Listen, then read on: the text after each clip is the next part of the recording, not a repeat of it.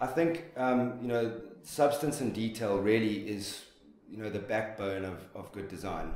It's quite easy to create a showroom or to create an interior that is initially got the wow factor, but the real integrity and the substance of those interiors is from the minute detail. It's the little handle on a drawer, or the faucet on a tap, or the way that these materials kind of exist in the same space. And I think the substance and the detail that we're referring to is that the quality of the workmanship is really shown through the really macro vision, which I think for us is a massive part of what we do.